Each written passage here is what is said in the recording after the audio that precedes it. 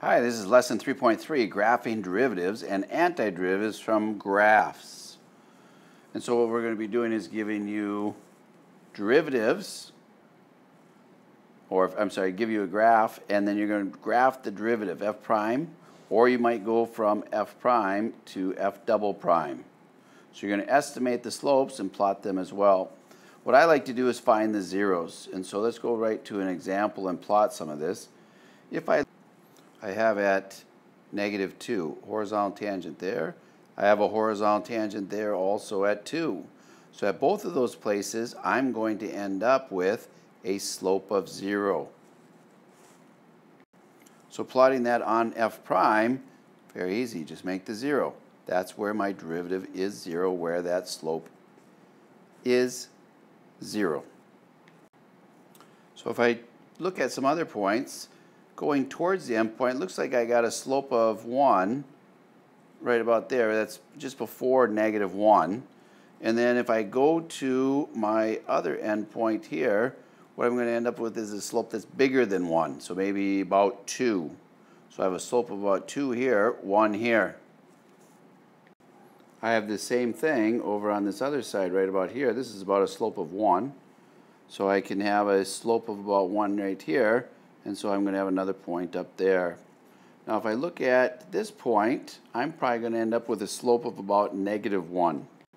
So through the origin here, I have a slope of about -1. So I need to plot that as well on my f prime.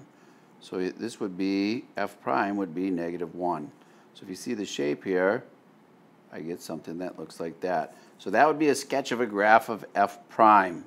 Plot the zeros and then plot some of the other slopes as you go along. And we are approximating, so I did put some values here, but those are approximations. Moving on to number 2.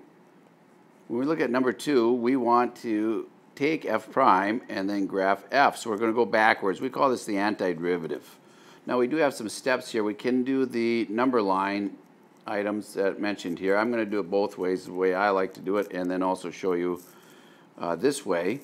But let me start off by just doing this example. Now notice first of all that this is f prime, and we're going to go ahead and graph f. I'm going to graph f right on here.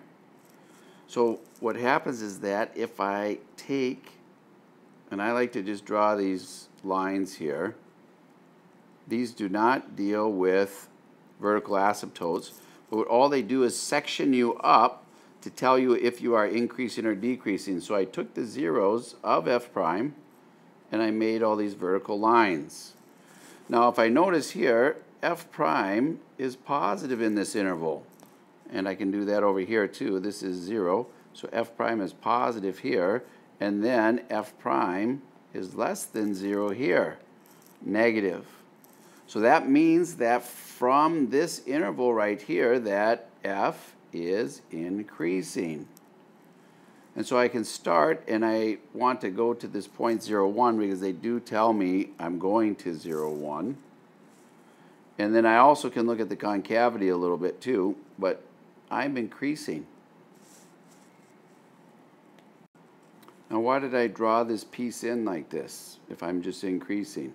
Why did I have concave up on this first part and concave down on this second part?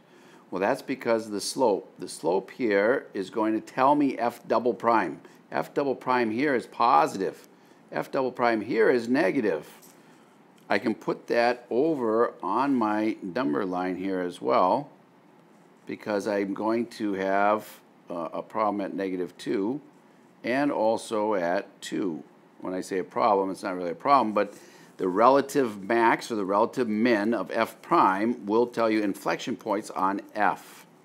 And so I'm going to be changing here from positive to negative, then to positive, because f prime is increasing here and decreasing here and then increasing there.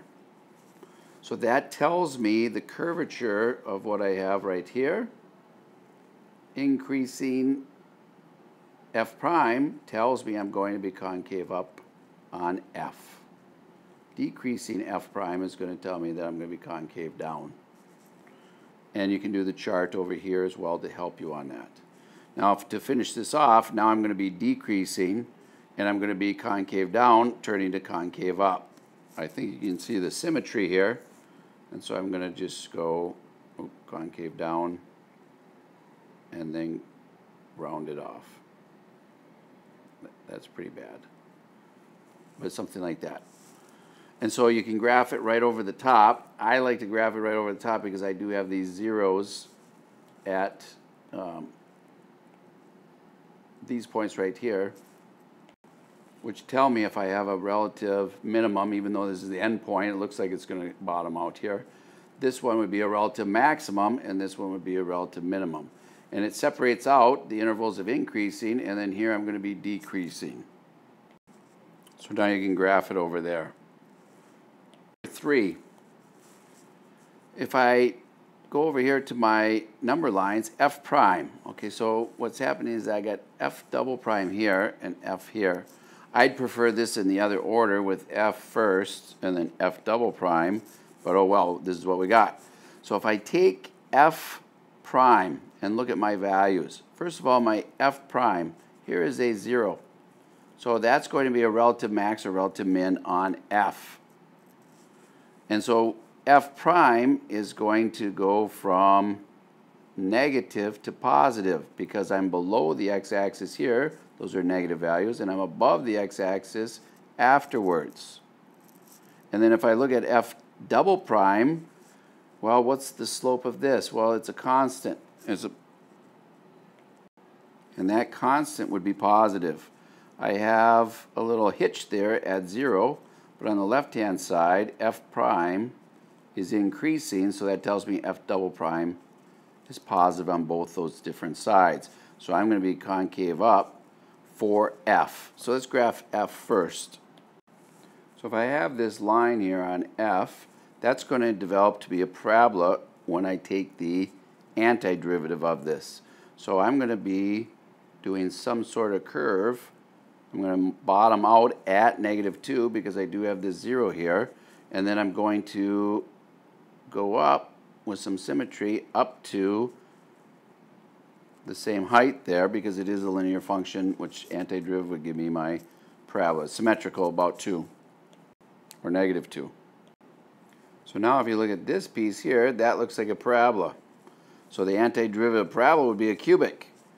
That's not really going to show very much here, but we are going to end up with some sort of cubic function that is concave up and then is also increasing.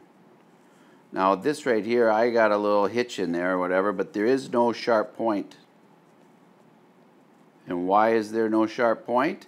That's because my derivative is continuous there, no problems. So there is no sharp point there, and so my derivative does exist at this point right here on the curve. I can't get rid of all these markings, but let's go now to do F double prime. Well, this is just a line, so the slope of the line looks like it's 1. So I'm just going to be plotting 1 all the way here. And I do have some sort of sharp turn here, so my derivative at 0 is not going to exist. So F double prime of 0 does not exist. And then if I look here, here is a parabola. The slope would be about 0 at x equal to 2. So I'm going to start here at 0, and then the derivative of a parabola would be a line, probably a slope of 2, something like that. And I'm going to end up with that right there, with a hole in the graph. So that would be the graph of F double prime. So that's how you can kind of go forwards and backwards. I do have another video in the previous section about 3.6. It's not really 3.6 for us, but it's from my AB course. And that helps you also with some of this curvature and drawing functions. All right, I hope you enjoyed this section. And I hope you enjoy the homework gift that I give you as well.